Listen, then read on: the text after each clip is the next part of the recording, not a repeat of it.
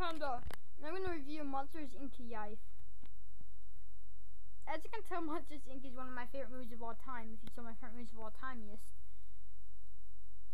But no, believe it or not, I've never actually had the original version of this. Yeah, since this movie vid, and I also review toys sometimes, I could actually pick this one. Over when Yife is just a boring board game. Well, I did review D&D. It has to have some.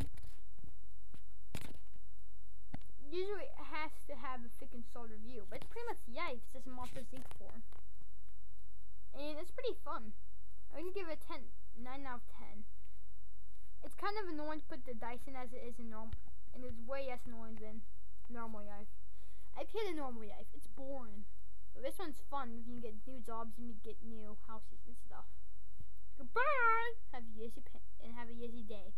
I was gonna say have a easy panda, but that's